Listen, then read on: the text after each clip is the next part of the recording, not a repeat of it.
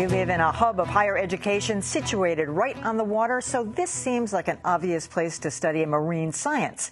Researchers with Northeastern University have been doing just that in Nahant since the 60s. But the Marine Science Center has gone largely under the radar. It's now undergoing much-needed renovations aimed at raising its profile and its impact.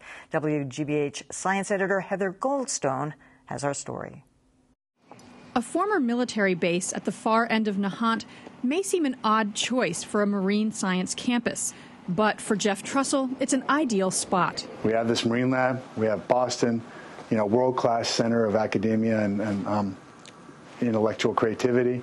So let's try and leverage that. The center is focusing on the challenges facing coastal cities, from sustainable fishing to managing the risks of climate change. When you look at things like the impacts of Hurricane Sandy and what that had on coastal ecosystems, it's clear that this is a good area to focus. They're pouring millions into the facilities, and amid the construction, some critters have already moved in, including 2 rare blue lobsters.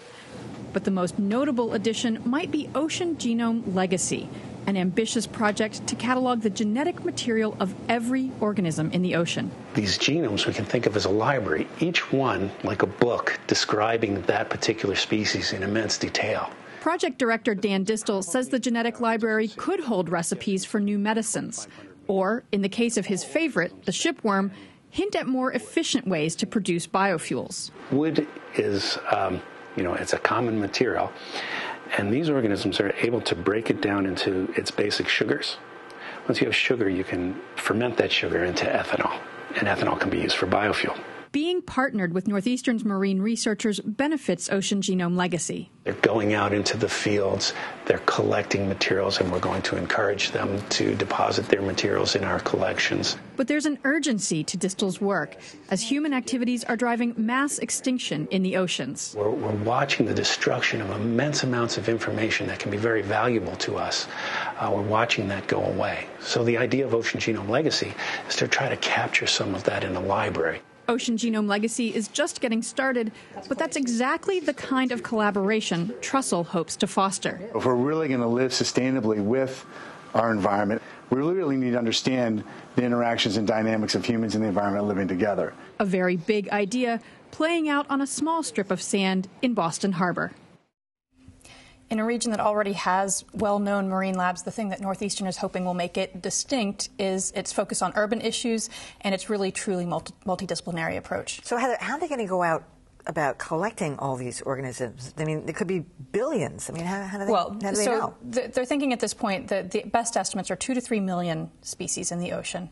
And currently, they only have about 4,500 of those included in that. Yeah. So that was part of the impetus for the move to Northeastern, is the fact that Ocean Genome Legacy has been on the campus of New England Biolabs for the first several years of its existence and hasn't really had access to researchers that could go out and collect for it. So they are hoping now that they're going to have more contact with the academic community, and it's a collaboration. They're not doing it themselves. They're hoping researchers will go out, collect things, and bring them back to them.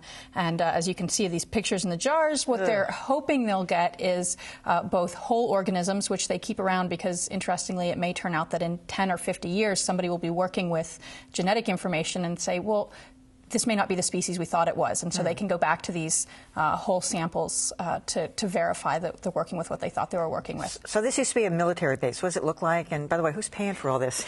Well, so in terms of paying for the renovations, they got $1.8 million in stimulus money that kind of jump-started things. And then since then, part of it's been paid for as they hire faculty.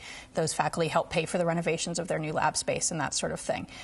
In terms of the military base, it's really fascinating. Yeah, you get out there to the very tip of Nahant, and built into the side of this hill are these 2 huge battery doors. It was actually a World War II military site.